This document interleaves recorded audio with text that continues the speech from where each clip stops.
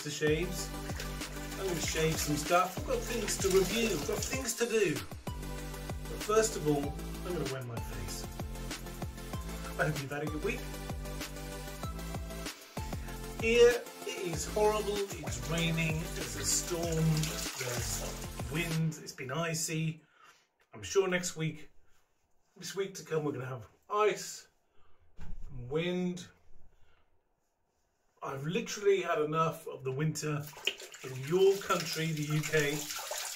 It's horrible, and I've had enough. I'm going to be flying to Italy sooner than I hope. I don't know. So today, you're all thinking, what are you going to review? You're shouting, what are you going to review? I'm going to tell you what I'm going to review. The tools of the trade, the bowl, terracotta, £3 or something like that, from Sainsbury's. The razor, the Gillette 1971 Black Beauty, adjustable. The beard oil, well-groomed wizard, bergamot and mandarin, to help the shave be smooth across the face. The brush, razorock,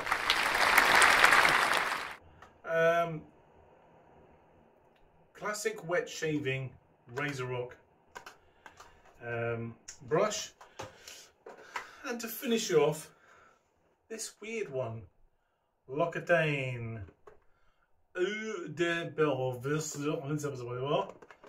L'Occitane is kind of a luxury aftershave balm. They do other stuff, but that's what I'm reviewing.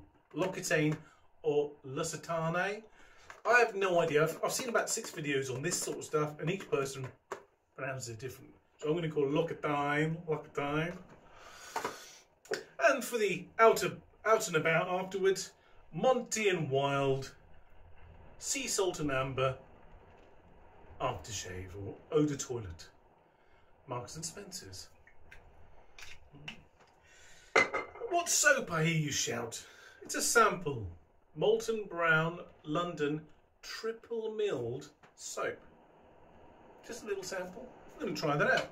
And for the kind of top of the beard, I've got this Temu straight razor, which I've honed and stropped to within an inch of its life.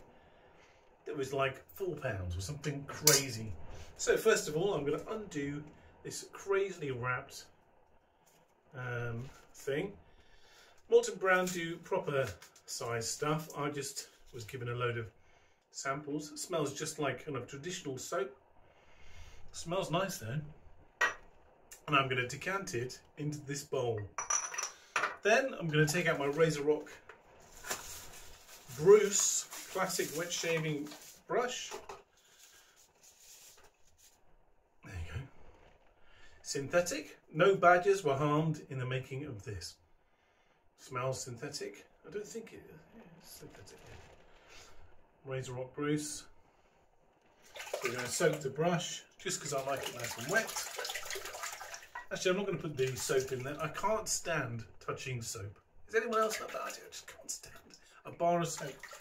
So I'm going to get this slightly wet brush. I'm shaking it. And I'm going to push the soap onto the brush. And hopefully that will gather a sufficient amount to shave with. It smells nice though. It smells just like traditional soap. You know, old school soap. But let's see what it's like on the face. That's where it all comes down. So it's lathering up all right. What I'll do is I'm going to cover this new brush in the soap, and then we'll work our magic in the bowl. But first of all, wet the face. I've already done a lot of that. Hot water, not enough to burn your face off, obviously. And I do a squidge of that.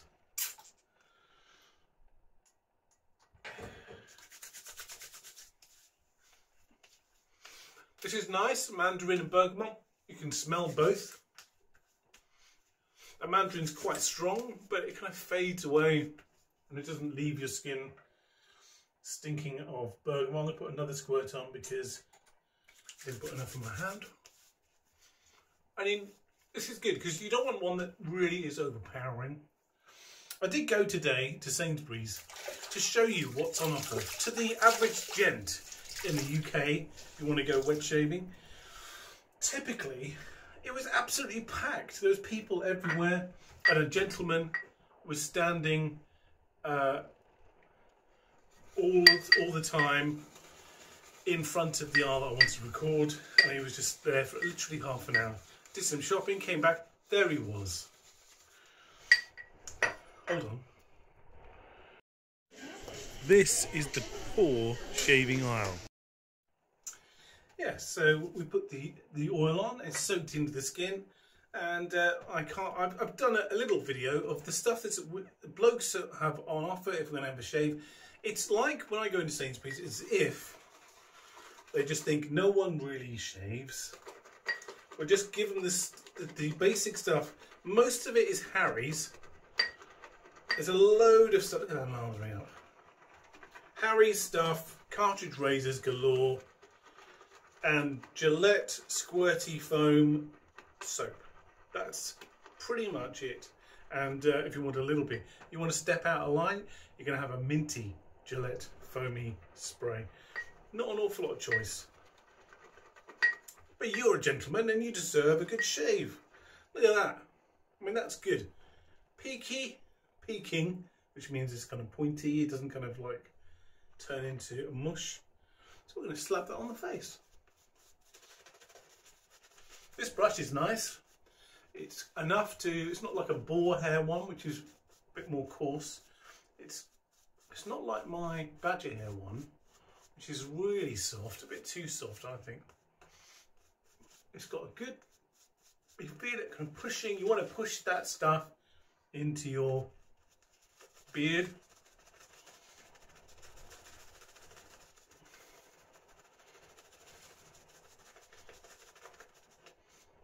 That feels nice. Soapy smell. Just smells like when I used to go to school and they had soap in the sinks. We shall see if it's going to dry out the skin. But it feels nice going on. Okay. Got a feather blade in there. I've used it once with my Gillette on 9. I'm going to have a shave.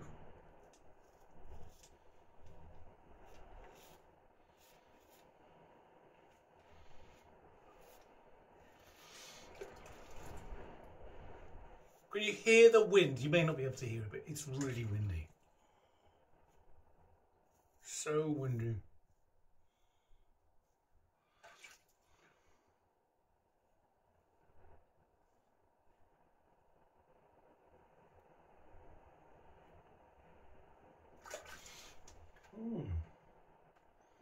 This razor's so good. It's an old classic razor. It's 1971 it was made. Or released. Yeah, it was made in 1971.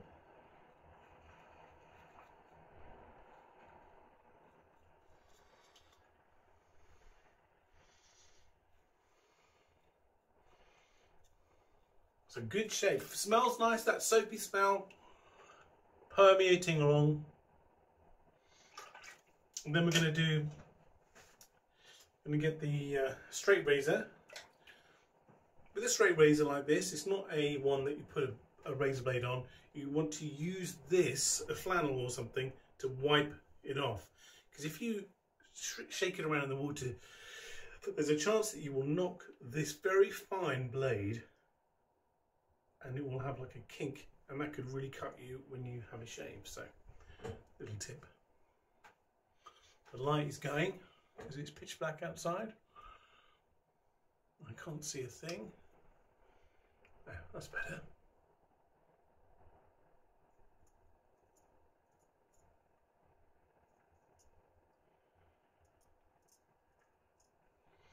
It always feels, it demands your attention, one of these things. If you haven't tried one, I really recommend getting a straight razor, practicing on little patches first of all, because it will cut you.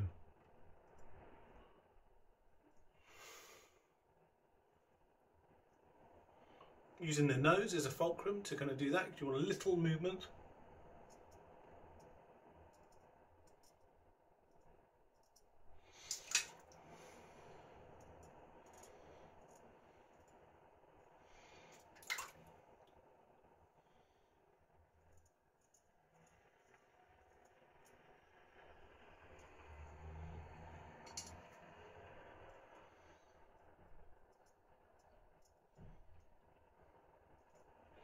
It's really hard in the dark. It's blowing a gale. And if you want to get into wet shaving, you can't really do it in the shops. And I know I've had some discussions with people online. You can buy some classic stuff in Boots or Sainsbury's sometimes. But you want to get something and then you want to branch out. You want to expand your collection.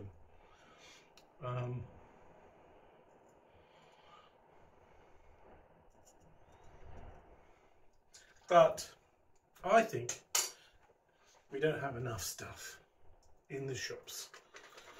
I think blokes are just settling for stuff second best, cartridge, instant this, instant that. I think you deserve better. And I think you do too. So this soap isn't drying out my face. It's not the thickest soap, and I've really gone for it. It's not.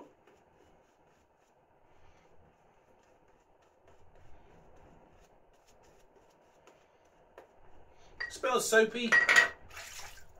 Nothing like, not like smells of anything like cauliflower or cabbage or bergamot or mandarin. It just smells like soap.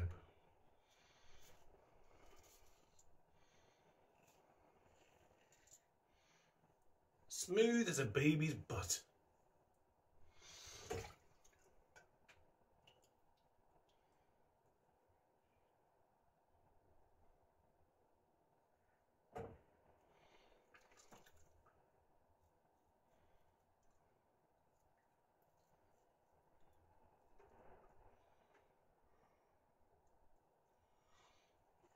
Yeah, it feels nice.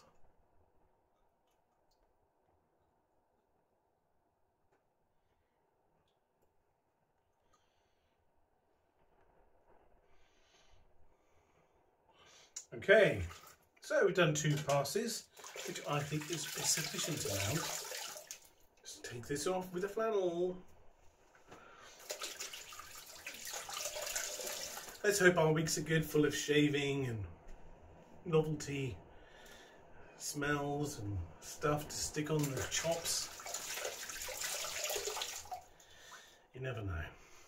You may walk into a shop, second-hand shop, and find a really nice ancient double-edged razor, or you can go into, I know in Sainsbury's they do some Woodcuts and Sword double-edged razors, so you can start it. But it's not just about starting, it's about maintaining, having the choice to have other options, not just blimmin' mint shaving foam or Woodcuts and Sword. They do Woodcuts and Sword soap in a bowl, which is good, but again, that's just soap, soapy smell. I've done a review on that in the past. Have a look at my past. Right, so we've done the face, had a shave, and we're going to use this L'Occitane Eau de Boeuf, made in France, surprisingly. L'Occitane, luxury goods. What does it say?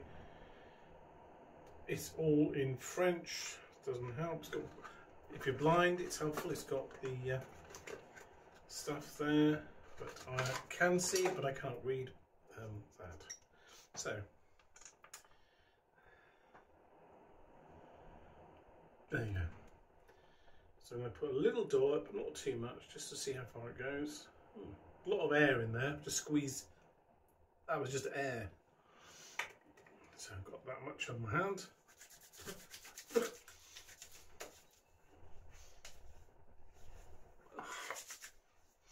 That smells nice. What does it smell like? What does it smell like? What does this smell like?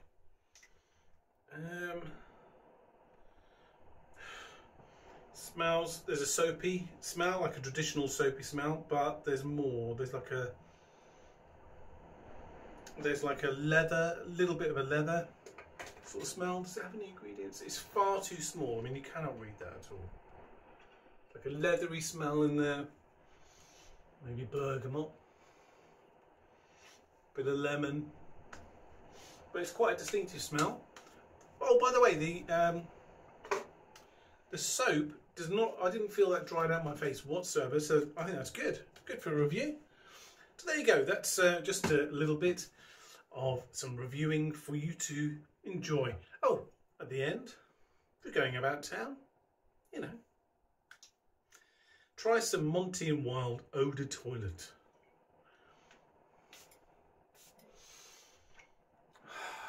It's definitely sea salt and amber. You just definitely, whatever amber smells like, I have no idea, but it definitely smells sea salty. But subtle, and I'm a kind of aftershave-y version, so it's not just salt. You're not just walking around with a load of salt on your face.